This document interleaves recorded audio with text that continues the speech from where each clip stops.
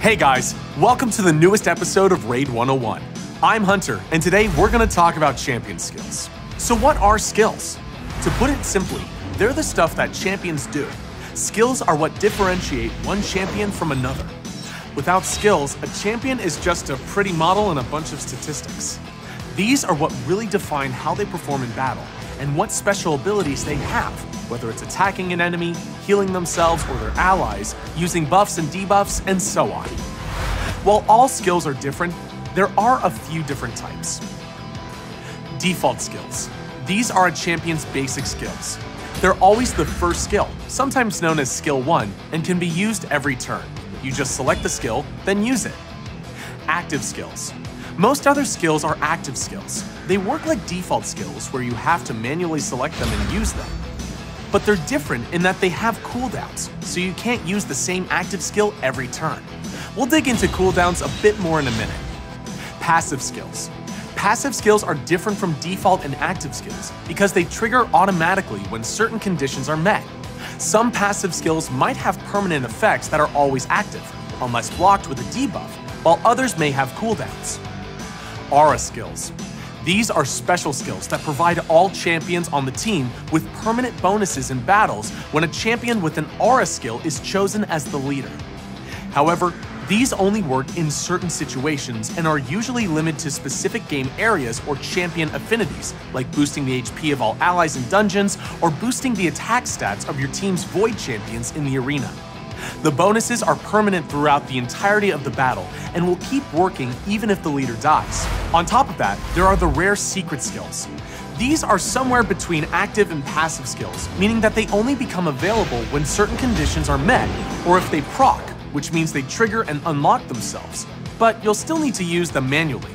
You'll see some bosses have these, but there are a few champions with skills that are only available when a certain other champion is in the team. Always be sure to read skill descriptions thoroughly before starting a battle to know how to get the most out of your champions. I mentioned cooldowns a moment ago. Let's talk about that a little more.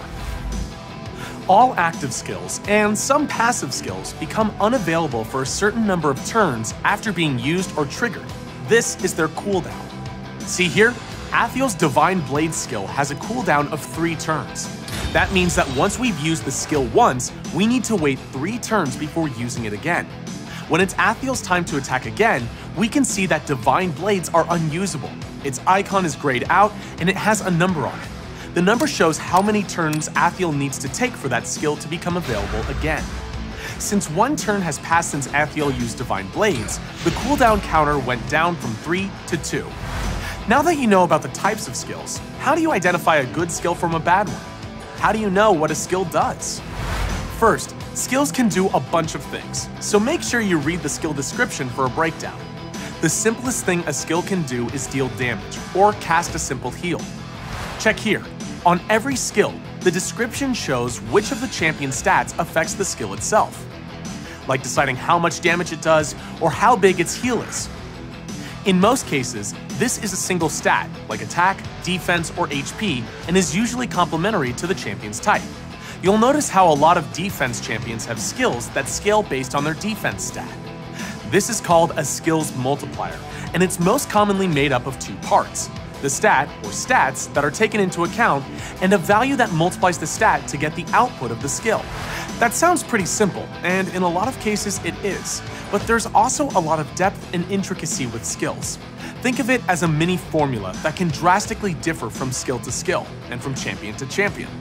There are a lot of things taken into account when balancing champion skills, like whether the attack is single target or AoE, the cooldown of the skill, and which stats it scales off of. In general, active attacking skills have higher multipliers than default skills, while AoE skills have lower multipliers than single target skills. And then with cooldowns, the longer the cooldown, the stronger the skill probably is. That's kind of the point of them having cooldowns, needing to think strategically and only using certain skills when the time is right.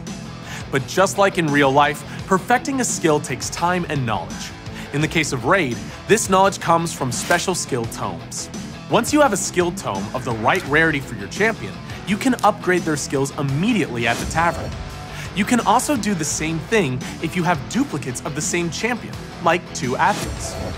We'll talk more about it in the upcoming Building Your Own Bastion video dedicated to the Tavern, but those are the basic principles of how to upgrade skills. But what about why you should upgrade them?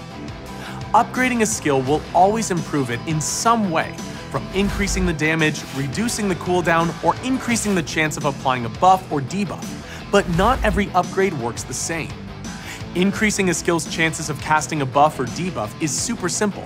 It just adds the percentage stated in the upgrade to the base chance. If we look at an example, Martyr's Rush skill has a baseline 45% chance of placing a decreased defense debuff. Fully upgraded, the chance increases to 75%. Reducing cooldown is the same story.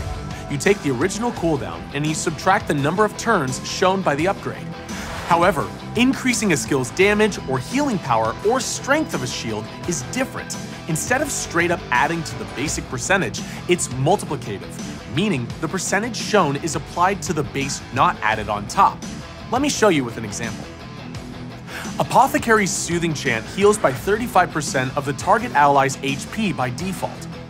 Upgrading shows that it gives you another 15% on top. So what does that take you to?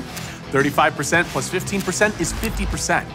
If you just add them together, but that 15% is actually 15% of 35. 15% of 35 is 5.25, so this takes the skill to just over 40% heal. It's not a bad thing, but it's something that you should know when you're calculating your damage or healing potential. We've dedicated a whole video to buffs and debuffs and how they work, but we'll quickly cover what they are again in case you've not seen that episode. Buffs are positive effects a champion places on themselves or their allies. Things like increased attack, defense, or speed. Most buffs have two tiers, with the higher tiers providing bigger bonuses. If you want to know the exact percentage bonus of a buff or debuff, just check the details in the skill description. Debuffs are negative effects that you place on the enemy, or that enemies place on your champions. They are the kind of buffs that work pretty much the same way, but instead of doing good things, they do bad things. Like instead of increasing stats, they decrease them, or even take a champion out of the fight for a set number of turns. I can't overstate how important these are to gameplay and strategy. A well-timed buff or debuff can mean the difference between victory and defeat. Check out our video on buffs, debuffs, accuracy, and resistance to get a deeper breakdown on how they all work and how to use them. So, I think that's everything, but here are some final thoughts. Be sure to learn what your champions can do, and build teams of champions whose skills complement and synergize well with each other. That's the difference between a winning and a losing player. And on our side, we'll continue rolling out these videos to help you guys learn the finer details of gameplay. Don't forget to hit like and subscribe. See you in the next episode.